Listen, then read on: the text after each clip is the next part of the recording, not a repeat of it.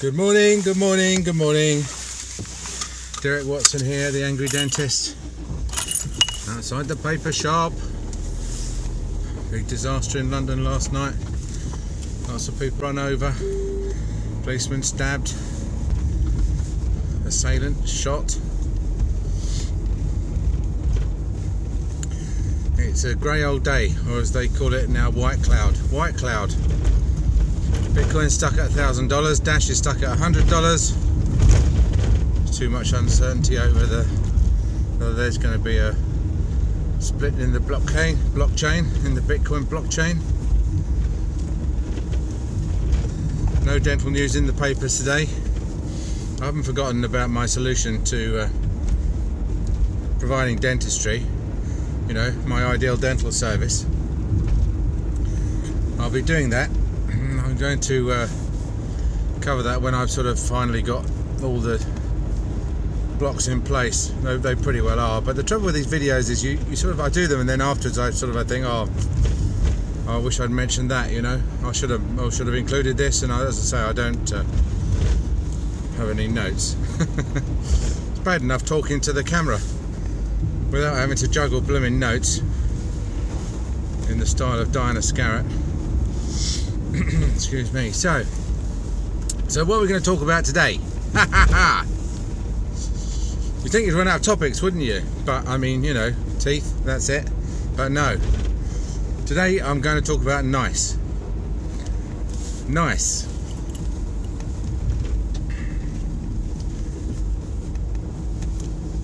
I'm old enough to remember, obviously, when it was invented, and the reason why it was brought about, which is the government had an out-of-control drug bill, and they needed to do something about it, and they didn't know what to do. So what they did was they realised that by denying, well, they had to go denying some drugs to the public, and got into a lot of problems with the electorate over that. So they thought, you know, we'll get someone else to turn these things down. So they set up NICE, which is a quango, and a quango is stands for a quasi-autonomous, in other words, not really autonomous, non-governmental organisation.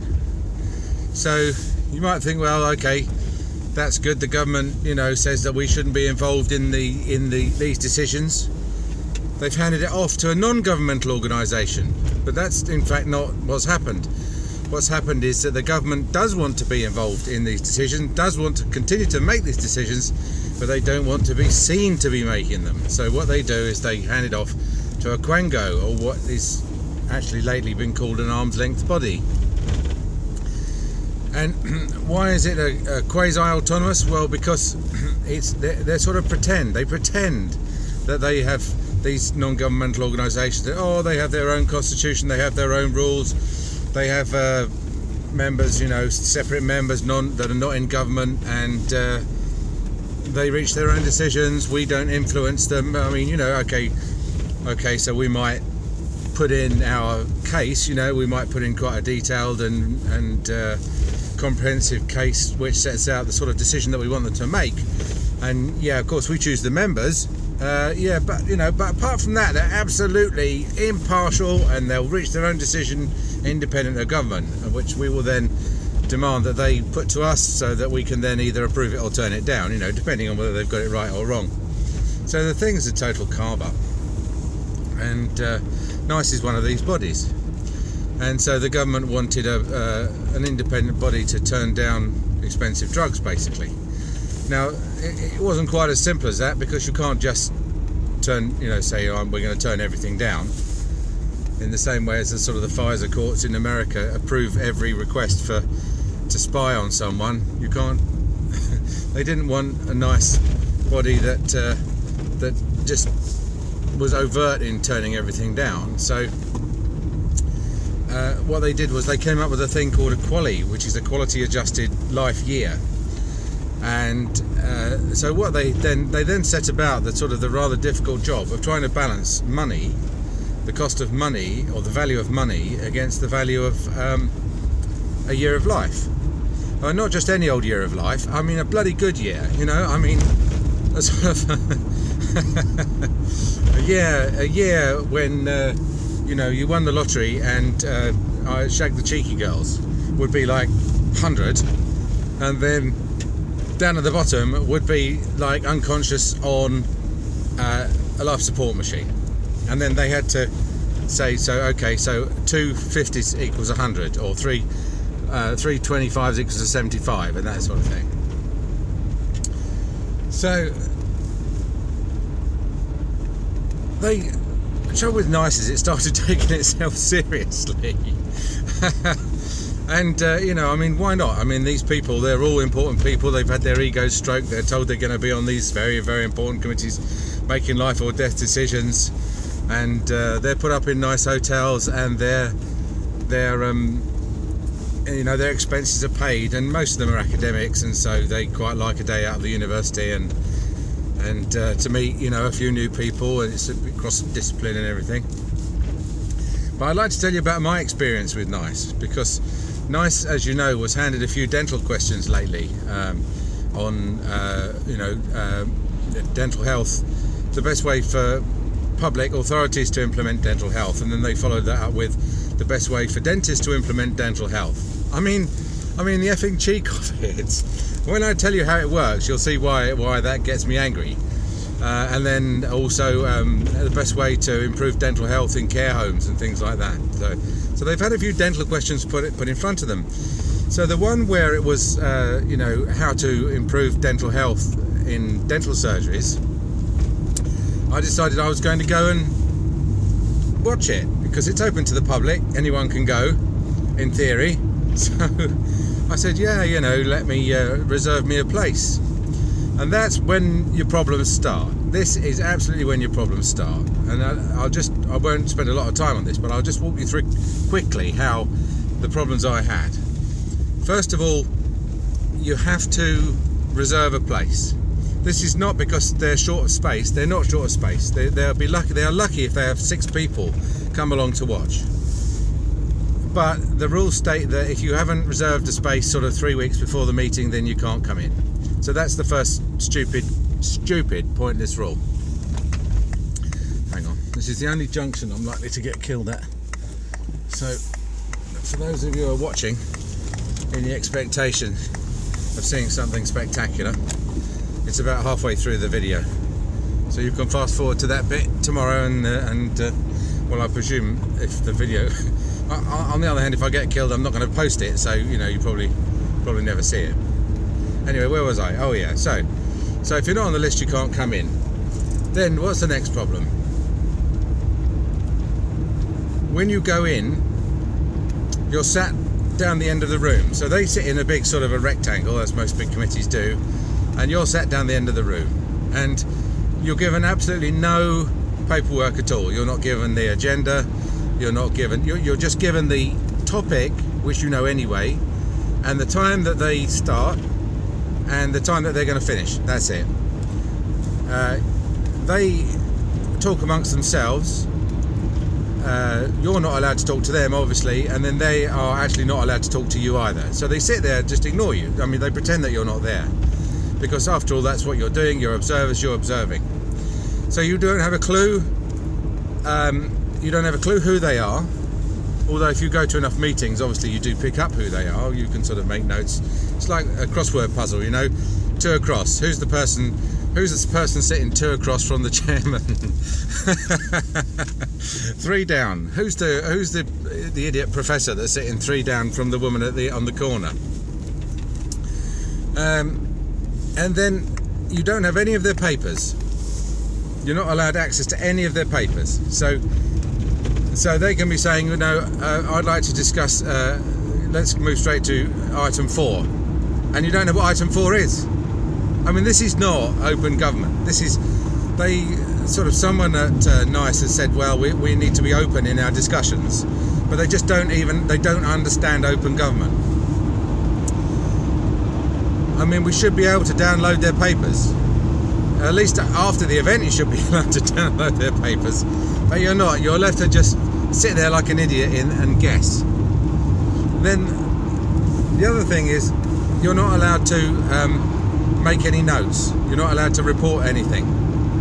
You're not allowed to take in a mobile phone or use it, or a laptop or use it, or a tablet or use it. You can take in a piece of paper and a pencil, and that's it. So you are allowed to write or doodle, or as I did, just draw caricatures of the people that were there, because really there's not much there to report.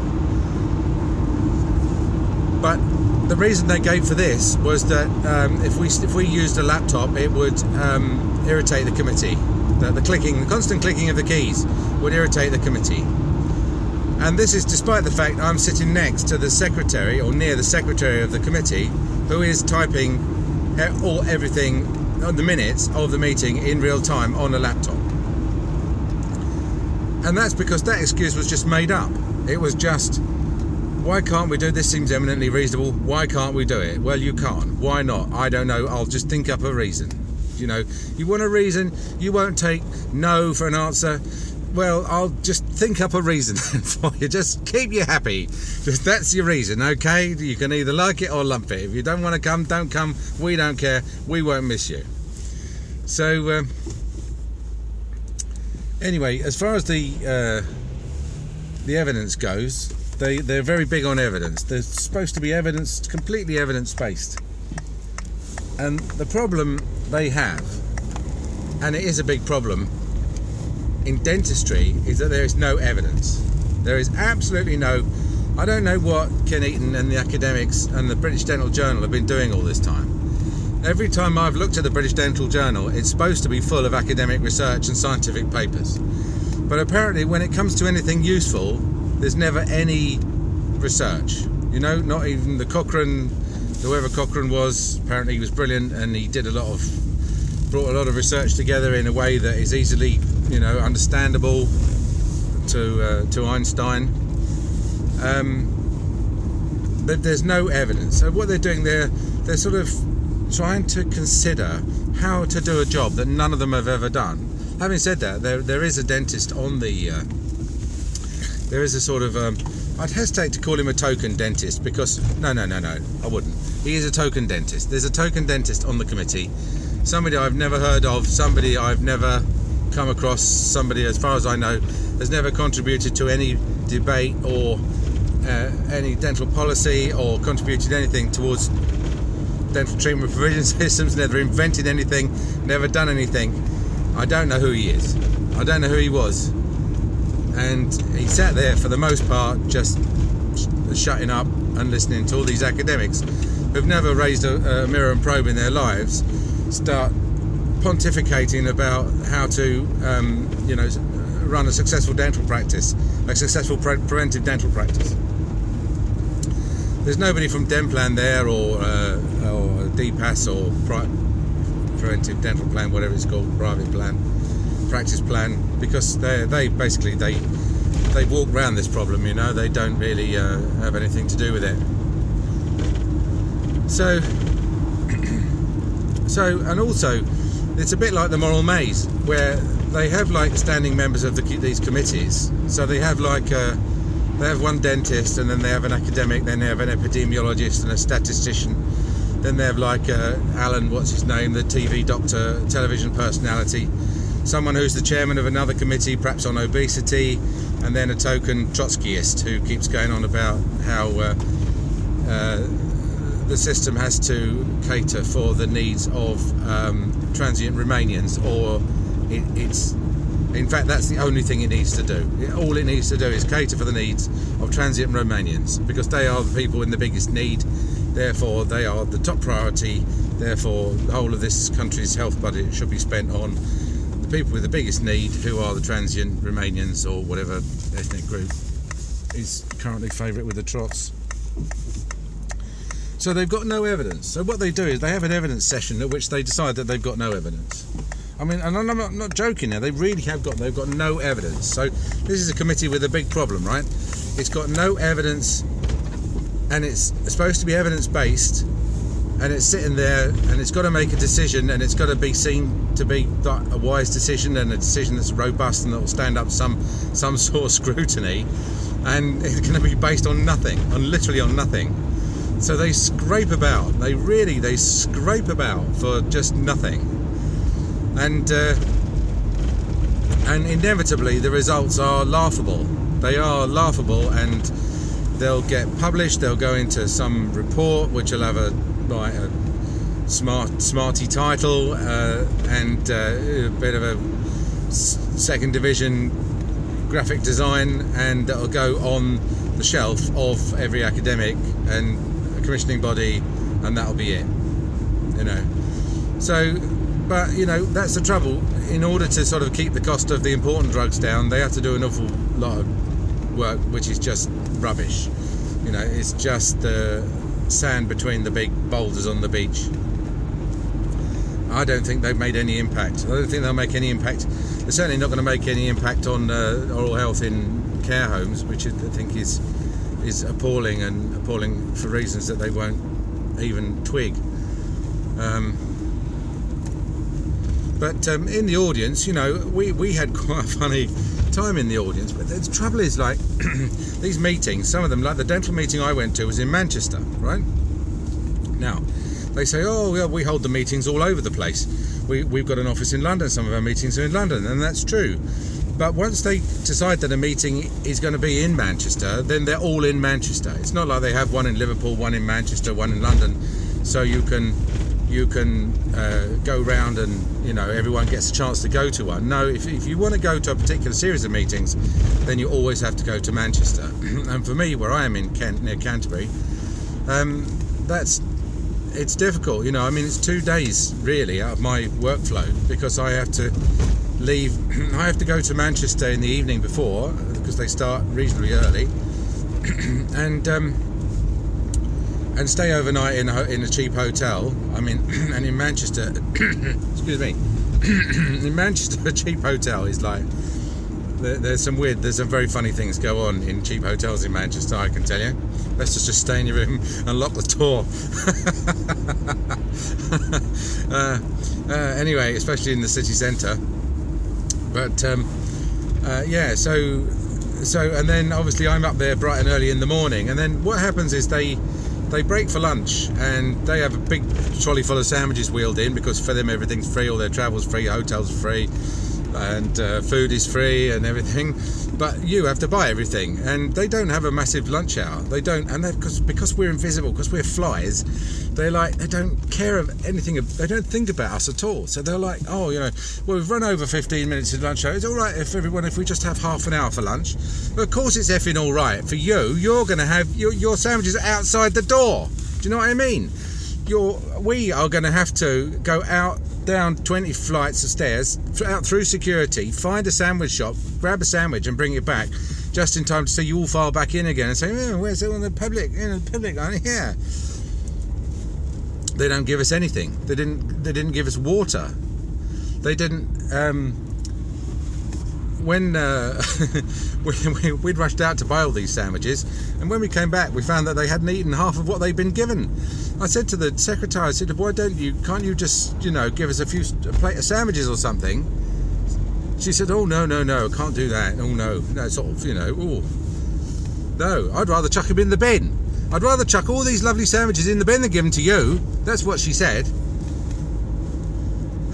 And the public who are there, as I say, there were about 6 of us. I mean, there was only one dentist. Now, considering this is a meeting about prevention in dentistry, in dental practice, you think that there might actually be more than me there, but there wasn't. So who were the other 5? Well, basically, they were just people that had been sent there by vested interests and stakeholders.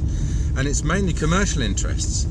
And they're not there really to see which way the wind is blowing. They're just there to keep an eye on the people that they know that they are lobbying outside the meeting, and to make sure that they don't say anything that might, you know, conflict their funding and their grants that they're getting from all the toothpaste companies and the chewing gum companies outside this venue. And sure enough, they do very well out of it. You know, if you can get a public body to spend public money on giving away your toothbrush, you are minted. Like the toothpaste, you're minted. If you can get a public official like Barry Cockcroft to bring in a legislation that says that the only evidence-based bit of prevention that he can think of is to put fluoride varnish on teeth, and you're a Johnson & Johnson rep, you are in the money, the mega money. You look at the amount of money that was spent on fluoride varnish after that advice came out. It eclipsed the drug budget. The NHS dental drug budget was eclipsed by the amount of money spent on one single thing, this stupid fluoride varnish, which apparently had to be applied to everything, you know, children, nurses, ceilings, everything. And it might as well have been for the amount that they used. I'm amazed they didn't sell it in a 5-gallon tub. And the other thing is that, you know, even what you see going on there is not what actually goes on. Because when the word got around that I was there, an actual dentist who might actually report back to the profession on what they were saying, they stopped saying anything. And when I found out, I tried to, and I thought, this is funny, because they're saying stuff but they're not saying anything. And it turned out that they had decided that the previous evening at dinner that they would have a pre-meeting meeting. And this was off the record. I mean, this is totally, you know, back channels only, but they're all staying in the same hotel, so it doesn't make any difference to them. So what they do is they all get together. They have like what they call a breakfast meeting. And at the breakfast meeting, they decide everything, what they're going to do. Not in the public domain, out of the prying eyes of the public, the gallery, and then they decide how it's going to go, and then they come along and then they put on a big charade during the day for the people and the public and the people like me. So in fact, what you can see them doing is not actually what they're doing. Okay, so the next time you hear nice says this or nice says that, you can think, well, that is worth nothing, because that's exactly what their opinion is worth nothing. Okay, your opinion is worth more than their opinion, I'll tell you that. Okay, I'm off to work. Have a nice day.